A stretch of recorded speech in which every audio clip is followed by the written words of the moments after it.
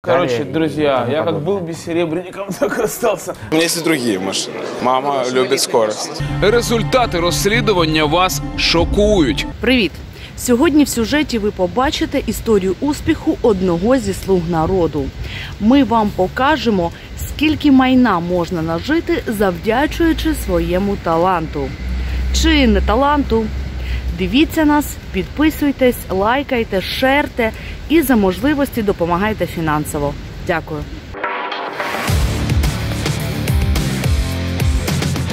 Вітаю! Це «Наші гроші», я Денис Бігус, і минулого разу ми вчили, чим наші гроші відрізняються від грошей на 1+1. Дивитись за ось цим посиланням. Треба закріпити пройдений матеріал. Ой, зараз не формат буде. Бачите, зазвичай розслідування про декларації посадовців ґрунтуються на тому, що вони щось не декларують, ми це знаходимо, ну і далі навішуємо їм по повній. Але не сьогодні. Сьогодні ми просто попіклуємось про нашого героя. Адже він в якомусь сенсі наш Ні, в біса. Я просто вимовити це не зможу, але менше з тим. Наш герой – це харизматичний телеведучий, відомий блогер, молодий, недосвідчений політик. Олександр Дубінський, дивіться, буде цікаво. Новоспечений народний депутат Олександр Дубінський мав би заповнити електронну декларацію. В цьому глибоко переконані і ми, і Центральна виборча комісія. Однак ні. Жадоба та тупість або тупість і жадоба. Як не поверне, виходить характеристика українського парламентарія. Попри всю задекларовану відкритість, Олександр, як і ще деякі слуги народу, знайшов шпаринку. Роз'яснення НАЗК. І тепер ми побачимо його декларацію лише навесні. Не внести щось в декларацію – це великий гріх. А у Олександра великий ризик туди щось не внести. Звісно, не навмисне, просто коли у тебе кількадесят квартир і автопарк на рівні збірної фігурантів твоїх програм, можна щось по-чесному і забути. А далі ж буде страшне слідство. Запитання, звідки гроші на все це? Втім, до цього запитання ми ще повернемось, і після сюжету буде оголошення. Якщо ви, до речі, дивитесь на нашому Ютубі це відео і вам вже не терпиться щось розповісти про Олександра, то в описі під відео є таймінг цього оголошення. А поки що Олена Козаченко допомагає Олександру Дубінському не забути нічого. Навіть те, що записано на маму. Результати розслідування вас шокують. Розповідати не буду, подивіться краще самі. Ведучий телепрограми «Гроші» на 1+1. Нині народний депутат від партії «Слуга народу» Олександр Дубінський. У образі брутального та безкомпромісного правдоруба викриває корупціонерів і злочинців направо та наліво. Ми будемо повертати чиновникам пам'ять і нагадувати про їх забудькуватість. У своїй програмі він регулярно нагадував посадовцям про незадекларовані готівку, автомобілі та нерухомість. І сьогодні вся програма про те, як депутати, президенти та чиновники крадуть і розкидаються нашими грошима. Потрапивши в середовище вище перелічених, Дубінський у викриттях не пригальмовував. Всіх, окрім себе. ЦВК вимагає новоспечених нардепів одразу заповнити електронну декларацію, а НЗК не вимагає. Дубінський вирішив, куди поспішати. У нас с 1 апреля 2020 года срок подачи декларации за 2019 год. Вы же лучше меня это знаете. Вы там все увидите. Але зважаючи на кількість того, що важкою працею нажив нардеп, починати заповнювати декларацію йому потрібно вже зараз. У меня машина 2006 года, у жены 2011. Это вам не на Range Rover ездить. Щодо Range Rover, Олександр не збрехав.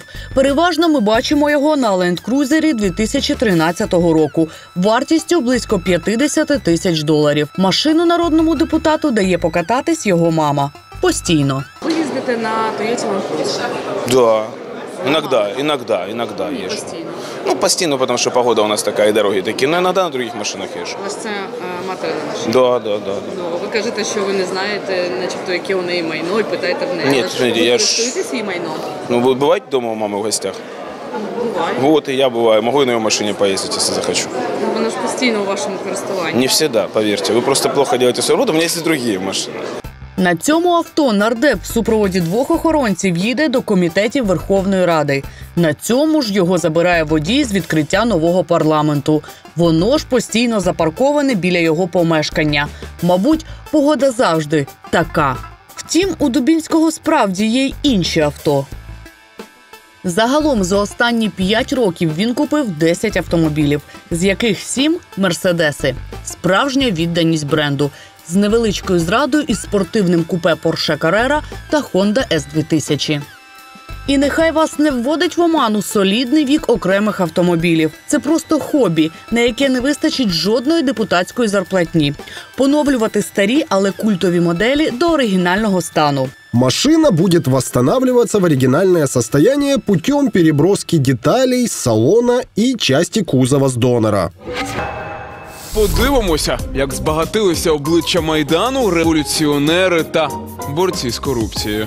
І розберемося, чи є серед влади порядні люди, які не ховаються за маминою спідницею. До речі, про маму. Мамі найкраще. За останні 5 років в неї з'явилось 7 авто. Це 2 солідні Mercedes G55 2009 року та І-55 2003.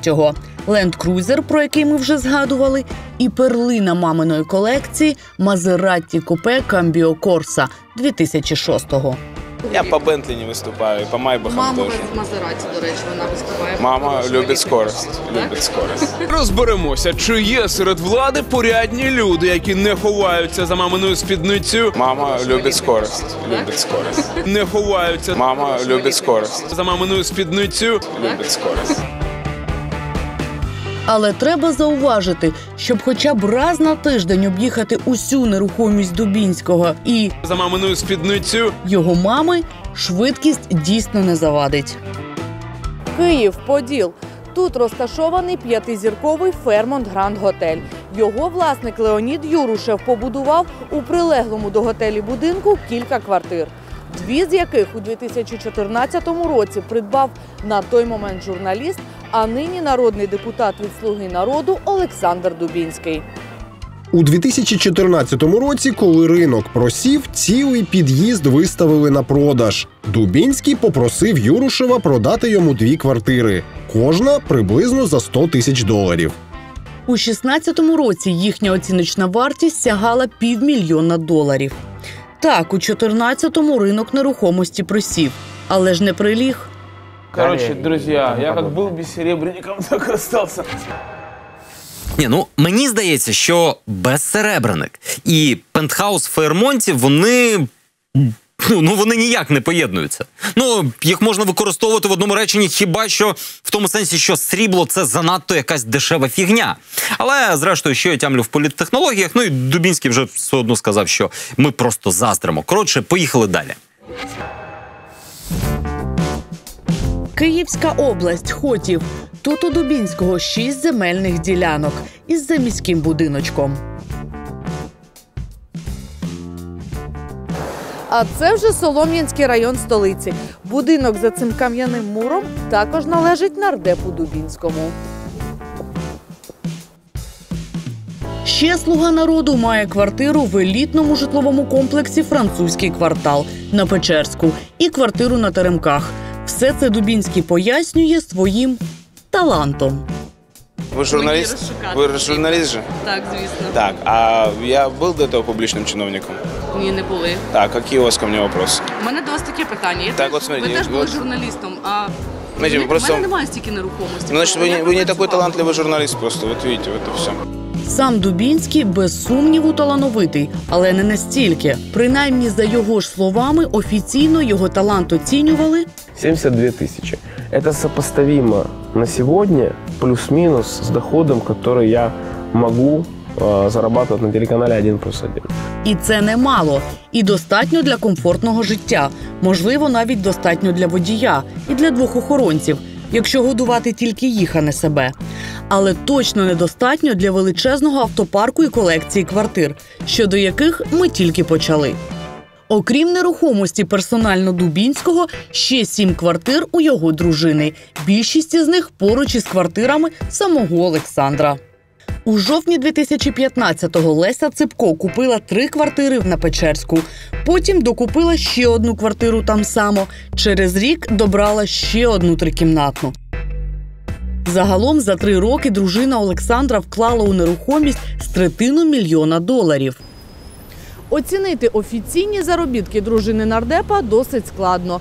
Тому що громадська організація «Ліга фінансового розвитку». Там жінка працювала директоркою з маркетингу, а сам Дубінський – засновником.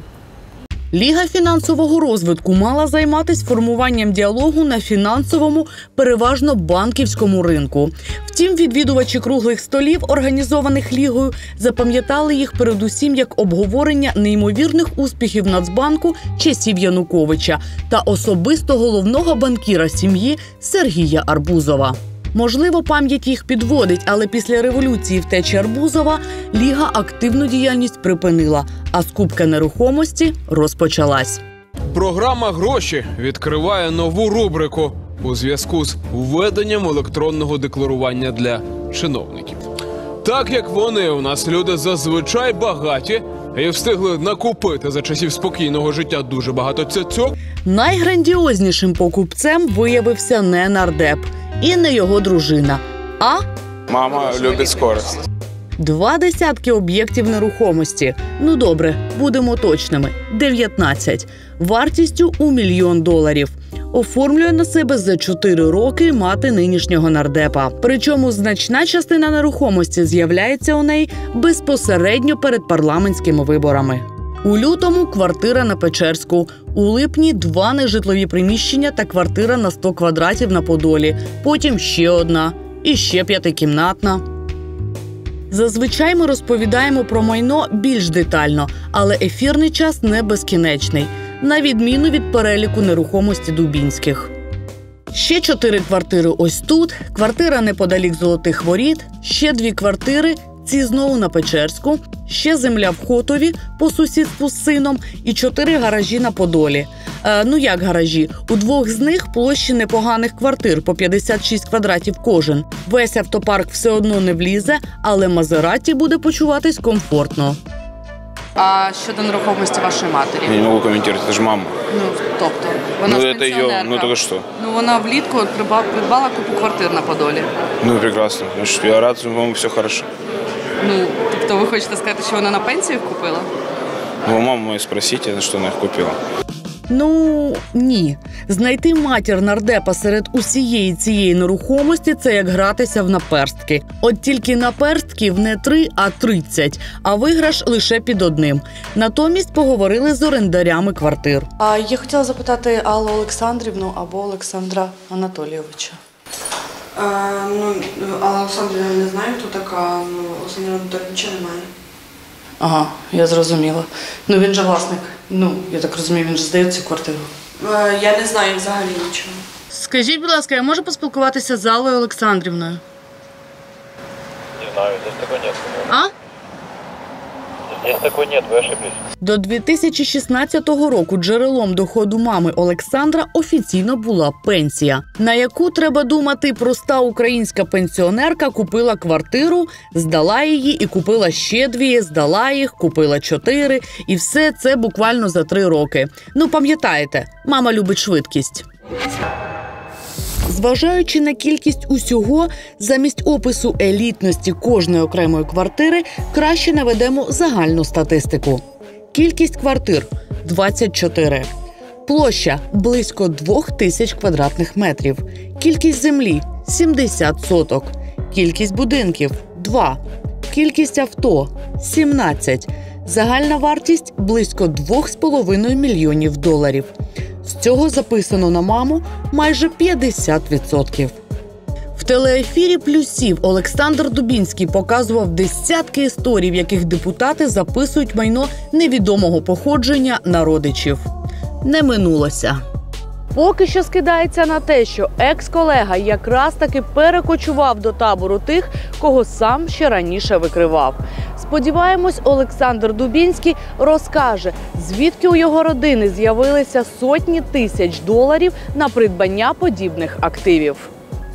І не забуде вписати все в свою майбутню декларацію, бо ми ж нагадаємо,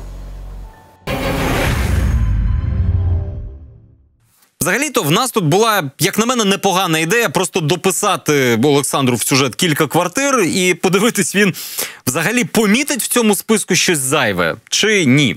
Але потім від неї відмовились, адже які жарти? Ну, ми ж хочемо допомогти. А ну як не помітить і задекларує? До того ж, не можна жартувати над людиною у реально важкому становищі. У багатьох з вас, як і в мене, є борги за комунальні послуги, які коштують захмарних грошей. Та воно реально і не дивно на 20 квартирах. Взагалі не уявляю, як тільки виживає. Так, а тепер серйозно. Для величезної кількості фінансистів, банкірів і не тільки, не секрет, звідки у нехай дуже талановитого, але все ж таки телеведучого, кілька мільйонів доларів.